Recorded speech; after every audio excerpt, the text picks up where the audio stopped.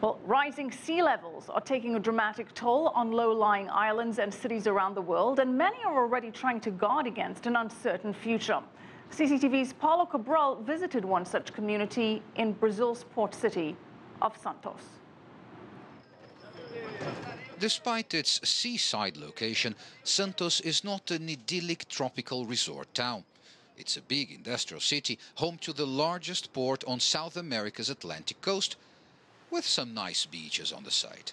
However, over the last decade, long stretches of sand have disappeared.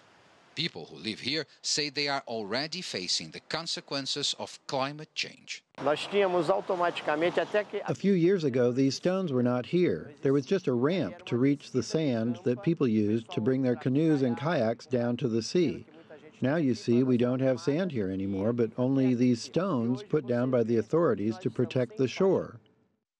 A recent study by an international pool of universities in conjunction with Brazilian government researchers foresees that sea levels around Santos will rise between 18 and 23 centimeters by 2050 and by as much as 45 centimeters by 2100.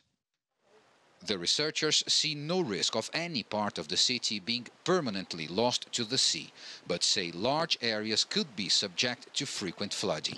The city of Santos has acknowledged the problem and set up a group to work on a mitigation plan to be presented over the next year. For a few years now, we have already been preparing for the rise in the sea level, as it is inevitable. We have been putting stones on the shore and bringing back sand that is carried away from the sea. But now we are working on a larger scale plan to offer more permanent solutions.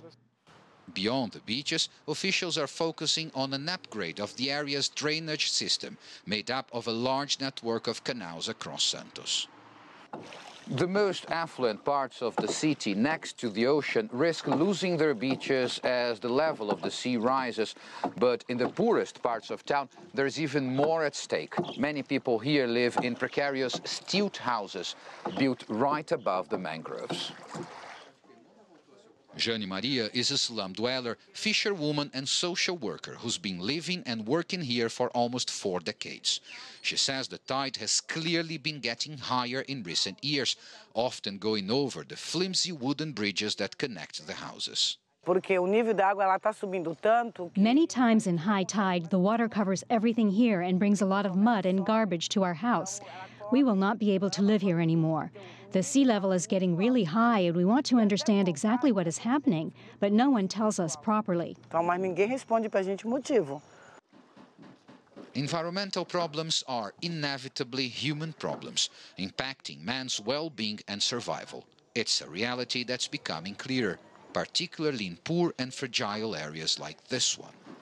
Paulo Cabral, CCTV, Santos.